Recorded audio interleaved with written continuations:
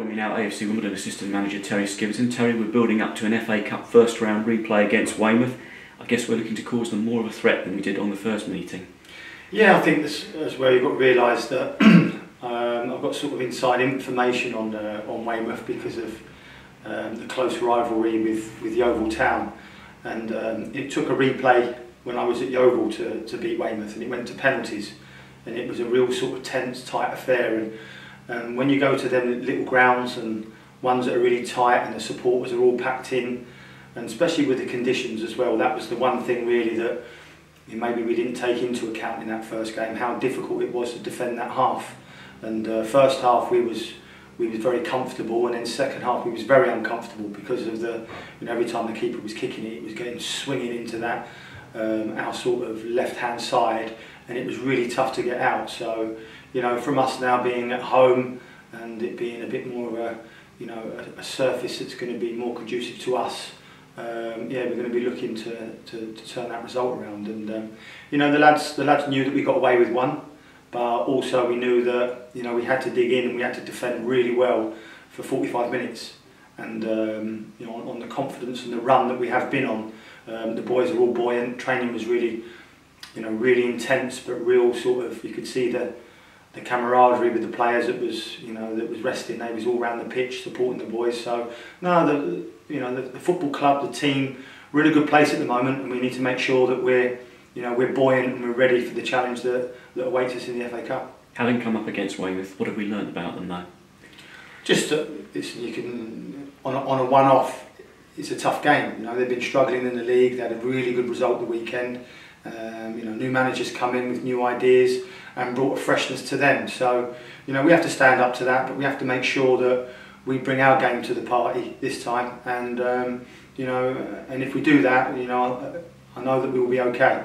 But we've got to make sure that we perform and just really concentrate on ourselves being better rather than worrying about oppositions. Abersound missed the game at Salford City on Saturday. Where does he figure in your thinking for this one?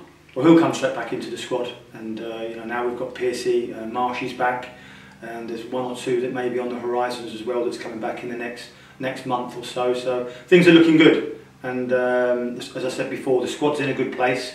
When these games are coming around thick and fast like they are, league games, FA Cup replays, it's one that we're looking to with optimism and making sure that we go in there and we really want to put a real good performance on for our home fans under the lights, because as we know it is special when you get a good atmosphere there at Plough Lane.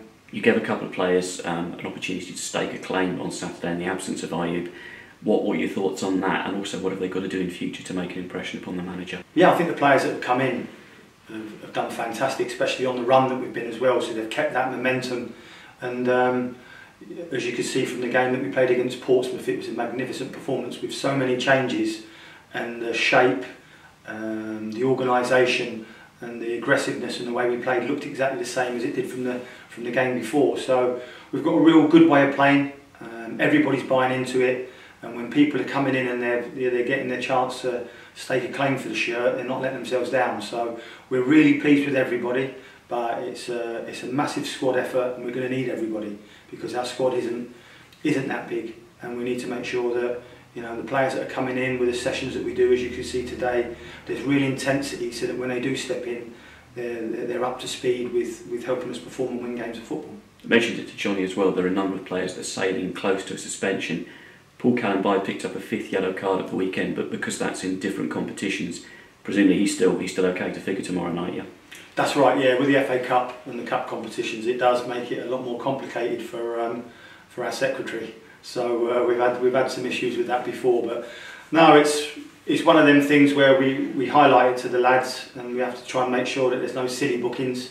And we've had one or two of them in the past, but we sort of deal with that internally, and the lessons have got to be there. But yeah, we've got one more game to get through on Saturday.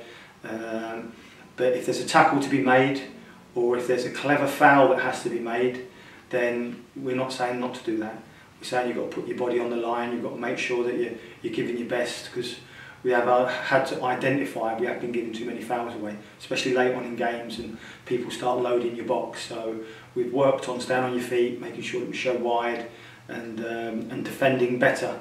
And I especially thought against Salford, our defending was magnificent, our shape looked good, and we should have had 1 or 2 goals really. So although we drew the game, we were disappointed, but we're keeping this run going, and we need to make sure that we go into Tuesday with the right attitude, right frame of mind, and look to win the game. In particular, Jack Curry put in another great shift on Saturday. He looked a little bit sort of tired at the end of the game afterwards. How is he? Is there any further injury news after the game? No, he's a very resilient young man. He's come into this team where he's had the year on loan last year. We've got a few of our younger players that are out on loan at the moment that are looking to maybe come back or come back for next year and have that sort of, I call it, what it is, you get a lot of players and they're not used to a campaign. They're used to little battles where they'll play out on loan for a month and then they'll come back and they're sub. But Jack's knowing what it's like now to play when you're tired, to play when you've got little knocks and injuries. And there's a few of the players that are having to put up with that and having to do it, but they're very, very adaptable, very resilient. We've got some real good, resilient young men here, and now they're ready to go out again. And we've got really good recovery protocols here with CMAC and the work, Tim, with the work that the support staff do behind the scenes, and they'll all be raring to go for tomorrow night. On the subject of players coming back, the gaffer mentioned last week Nathan Young-Coombes, he's back training with Brentford. There were discussions planned for this week with them about him coming back to us. Are we any more sort of closer to that happening? Well, I don't want to say too much because other people will be watching these interviews, but no, it's I've been having dialogue myself with Stephen Presley, who's really good with the 2 boys. Speak to him on a regular basis about the players that we've got on loan from there, and it's a real good dialogue. And yeah, Nathan's chomping at the bit. I think you can see he's been here the last few games now, and now he's very, very close to returning, and we can't wait for him to be back in the building because he's such an infectious character. He always wants to score goals, get on the ball, and the lads love him. So he'll be a welcome return. Absolutely. And on the subject of players who are currently out on loan, as you were saying, the likes of Ben Mason, who's been doing very well at Basingstoke.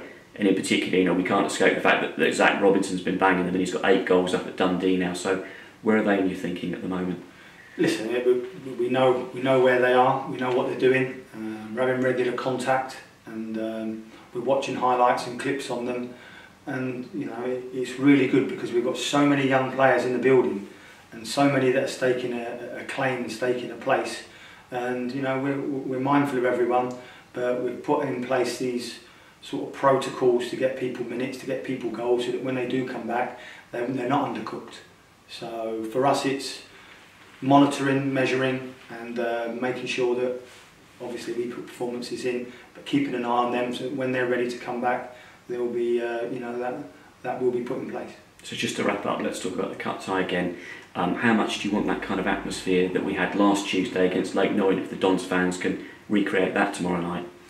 I mean, it was electric, wasn't it? Especially with the with the pomp and the thing beforehand with the bugler.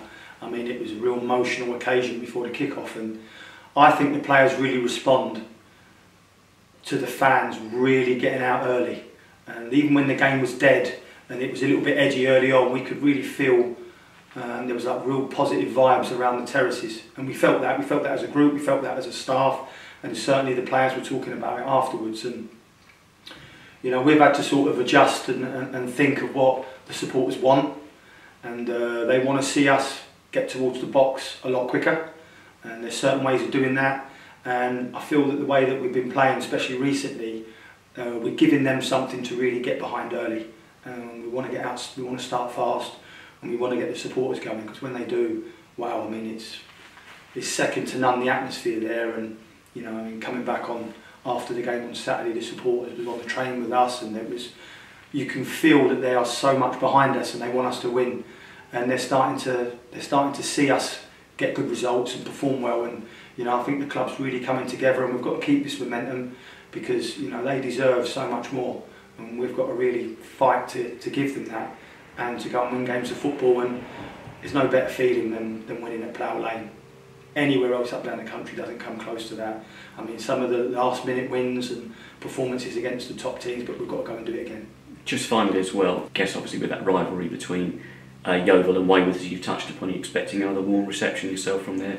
fans tomorrow night? Yeah, I mean, I left a couple of tickets for my brother to come to the game, and the guy didn't want to write my name out on the envelope, I think. So, but no, I think that's long forgotten now. It's a great club. You know, I know the goalkeeping coach there, and I know a few of the staff behind the scenes because they were actually Oval players as well, and very good football club, real sort of old-fashioned club. And I'm sure with, you know, since a new manager's come in, he'll be getting them away from the trouble that they've been in their league season. But we need to make sure, you know, me being at Yeovil Town before, Yeovil were the greatest giant killers. So they took the most scalps of league teams. So I know what it's like on the other side of the coin. They'll be coming here to cause an upset, and we need to make sure that we stand up, we fight, and we take the game to them, and we really go for winning this game of football, because it's, you know, it'll be a great game against Chesterfield in the next round. But we've got to concentrate on who's in front of us and make sure that we're ready for that battle. Brilliant. Best of luck, Terry. Cheers.